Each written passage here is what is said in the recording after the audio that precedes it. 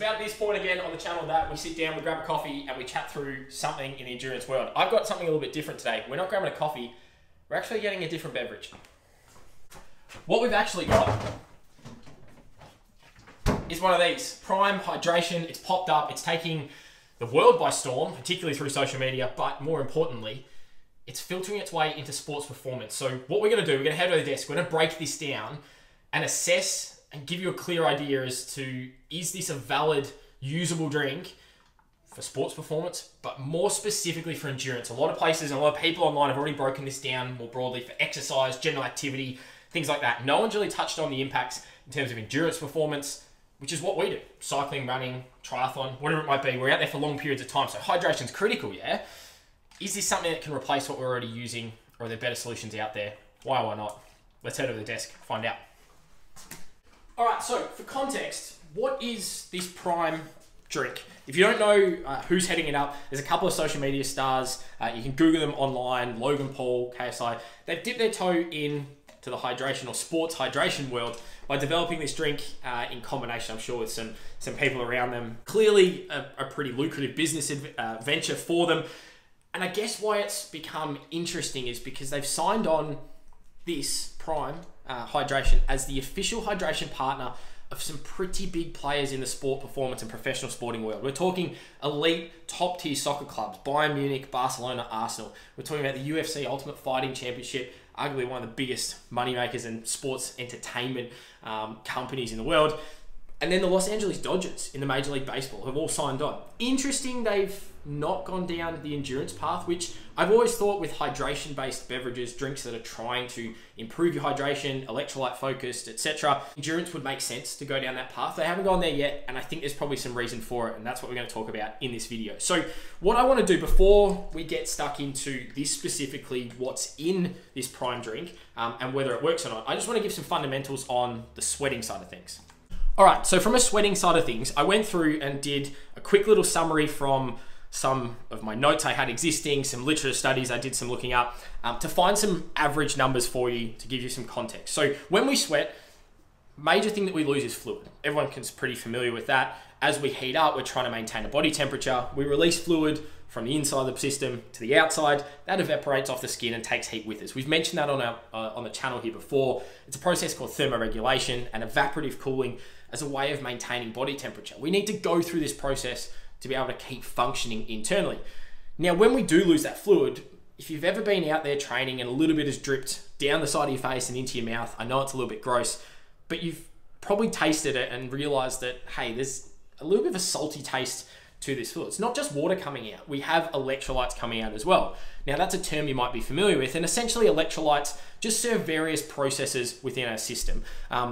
Some of them have got to do with fluid balance, some aid in terms of muscular contraction. They have their different functions, and they're important in terms of making us work as humans and allowing us to then do things like exercise, training, racing, etc. When we do sweat, yes, we lose the fluid, but typically the average male can lose anywhere between 450 to 1800 milligrams per liter of sodium. Sodium is one of the major components, and that's why your sweat does taste salty. The other major electrolyte we lose is chloride. And if you remember back to high school chemistry and really early days, NaCl or sodium chloride is fundamentally salt. So that's why we're getting that salty taste, but those are the two majors. And when we add up across the board averages, you're gonna look at all electrolytes, you're probably losing up to about 3,400 milligrams of electrolytes in 1 liter of fluid. And as a result, the breakdown of that means we're losing about 53% via sodium. So 53% of our electrolyte loss is coming from sodium, 35% from chloride, and then everything else is really quite low. Potassium, 9.5% roughly. Everything else is sort of 1% and less. Magnesium, calcium, phosphorus, etc. So typically we're looking at sodium being the big player here. Sodium is the major one we're losing, chloride a little bit, everything else is pretty minimal and realistically pretty insignificant. You might notice in a lot of different sports drinks, they have some of these other electrolytes, but nowhere near the same concentrations as sodium, because sodium is the one we're losing most of. And it makes sense. Whatever we lose most of, we want to be replacing most of. We lose lots of fluid, we want to be putting a lot of fluid back in. We lose a lot of sodium, we want to do the same. So that's a bit of a fundamentals background, and I guess the composition and science behind the composition of sweat to give you some context before we break down what this Prime drink is doing. So if we're looking at sodium being the biggest electrolyte, surely that would be a really big component of a drink that is targeted at trying to rehydrate you. Unfortunately, that's not the case. Prime Hydration bangs on from a marketing perspective, and the guys on social media banging on about how it has 834 milligrams of electrolytes, and that is a great way to rehydrate you. When you break it down and understand what is within those electrolytes, out of that 834, you would hope that sodium was the biggest player and had the most. In actual fact, it has a really, really small amount. You look in a 500 ml bottle here on the back, 10 milligrams of sodium. Very, very, very low salt, basically, which already doesn't really make much sense. If we're trying to rehydrate ourselves and we know that fluid is important and sodium replenishment is important because they're the major things we're losing, so we want to try and get something back in, 10 milligrams is not going to cut it. We said before, average male is losing somewhere potentially up towards 1,800 milligrams per litre. 10 milligrams is going to leave you in a huge deficit. Now in short duration type stuff, like something like soccer, for example, 90 minutes, in hot environments, I can guarantee 10 milligrams is still not going to cut it. But then if we're exaggerating that out or extrapolating that out to our endurance athletes, what we talk about here on this channel, we're talking about things that go for 4, 5, 10 hours, long periods of time. If you had 10 milligrams in every 500 ml of fluid, it's just going to be nowhere near it. You're definitely going to run into some issues, whether it be cramping or largely just fluid retention or ability to retain fluid. You're going to run into some problems and things are going to start shutting down after a while. So already just not going to cut it. And I guess we could probably end the video here really, because that's really a fundamental flaw of what this product is targeted, I guess, at doing, or what they're saying it should do, but it's not actually doing it in the way that we need it to. So where does the electrolyte then come from? If 10 milligrams of sodium, 834 milligrams of electrolytes total has to be coming from somewhere else. And it is, it's largely potassium. About 700 of that 834 milligrams is potassium. And we said very low concentration of that will be lost in sweat. Okay, we might want to replace a little bit, but it's an excessive amount if we're looking at rehydration. Your body's just going to, I guess, kind of waste it and just get rid of whatever it doesn't need. So to that point, it's not really doing a lot. You'd actually probably be better off drinking water and then taking your gels and bars and things like that, which will have a bit of sodium in it if you wanted to get more than the 10 milligrams without the excessive need as well. Electrolyte-wise, it's just missing the mark. Now, the other major claim that Prime make as to why they might be better than other products on the market, and it's important to understand an additional component, not just what we're trying to replace, but, well, there's different types of sports drink on the market. They compare themselves to things like Gatorade, which really, when it breaks down to it, is an unfair comparison, because Prime is sort of putting themselves out there saying, hey, we don't have much carbohydrate, we're looking at just rehydrating you. Gatorade's excessive because it's got all these carbs that you don't need. Now, they're two different drinks. We have what we call hypotonic solutions, which is very, very low carbohydrate. You can get variants of Gatorade, things like that. Precision hydration is one that's popped up in the endurance world and been really quite successful, and a lot of athletes really love using it. I've got a lot of athletes that really love using Precision and get some great results with it. Very, very low carbohydrate, high amount of sodium. I mean, you look at some of their mixes, 500 milligram, 1000 milligram, and 1500 milligram. They're dissolvable tablets, for example. Really high amount of sodium. The point of that is to rehydrate you. So yeah, this having low carbohydrate, I think it's what, six grams of carbohydrate in a 500 ml solution, isn't trying to refuel you, but that's what a Gatorade is trying to do. So we've got two different drinks. So when they're doing comparisons, that's, again, another flaw in this whole process from a sports performance side of things, is we're comparing apples to oranges. We're not comparing like for like. If we were to compare this to a Precision, I take 500 mils of Precision, you get one tablet in a 500 ml solution at their lowest level of sodium. You get 500 milligrams of sodium at Precision, you get 10 milligrams in this. It's just not even a fair comparison on their part. Precision's absolutely smashing them, and there's other brands that do it as well. I personally have used things like Hydrolyte before, just because it's simple and easy to use. Like, you get about 276 milligrams in a 200 ml solution.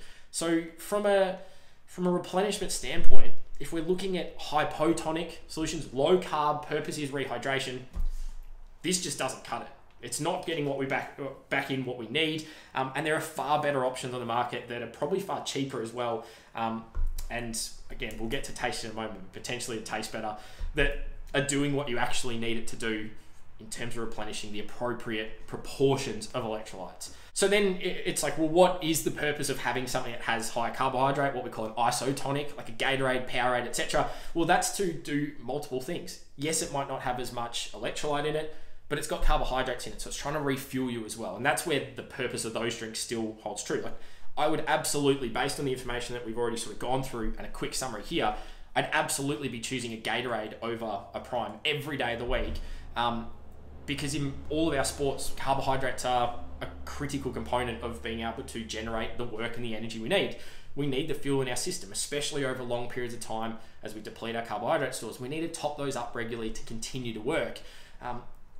If we're talking someone who just leads an active lifestyle, not training for anything, you probably don't need, and you definitely don't need, a lot more carbohydrate.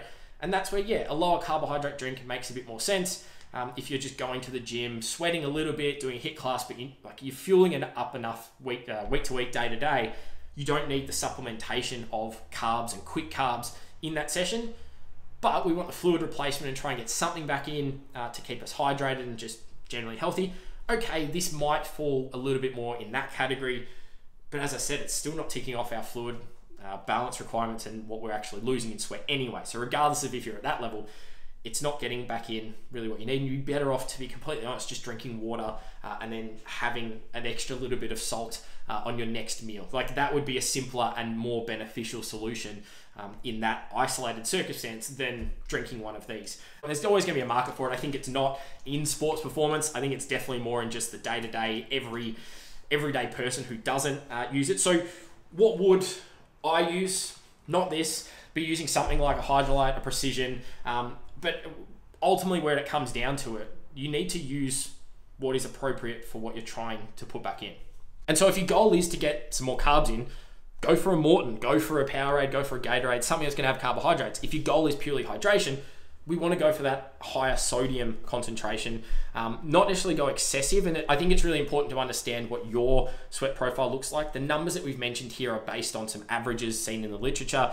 Some people are going to be higher, some people are going to be lower. Typically, it's sort of broadly recommended that you only really need to replace 25 to 50% as well during. So if you're losing 1800 milligrams, you might not need to replace 1800 milligrams for every litre of fluid you're losing. You might only need to replace 25% of that, but that's still way more than what this drink is actually aiming to try and achieve. Before we get to a couple of questions, I may as well taste it, hey? Let's see what this actually tastes like. It's kind of got like an opaque color to it. I'm not going to be able to show you because the bottle's all covered up, which I think is a bit strange. It smells incredibly sweet. I got this flavor. This is the ice pop flavor. I got it because it was the cheapest one. I didn't really want to have to pay a lot because of my gut feel it wasn't going to work and I wasn't going to like it. It smells really sweet. It smells kind of weird. It tastes incredibly sweet. So basically, because it's got 6 grams of carbohydrate, that has to be all artificial sweeteners, which for most of you are probably going to hate that. And I definitely don't really like it. There's a whole bunch of other things. It says it's got antioxidants. It says it's got B vitamins and branched chain amino acids, BCAAs. All of that's kind of just a load of filler, rubbish stuff, marketing spin. Like, it's not really going to be a game changer for anyone. Like, if you're drinking this regularly, you're drinking it because you maybe like the taste and you want it as just a day-to-day drink. Yeah, it's not great. Each to their own. That's probably my personal opinion. I haven't tasted the other flavors. They might be a bit different. But questions to follow up on here. 1, have you tried this, used it? I'm interested in your thoughts. But secondly, the probably more interesting one is, what are you using to rehydrate? I think it's really interesting to see what athletes are using and what their strategies are. So let's get discussion going down below. What are the products? Why are you using them? And I guess, what have you found with those? Like, are you using Precision and have you found it to be really useful? What concentrations are you using? And I guess a bit of reasoning why. Really interested to hear your thoughts on some different components. Do you choose something because of the flavor or lacking flavor? Some of the products have no flavor to them. Some have very subtle flavors.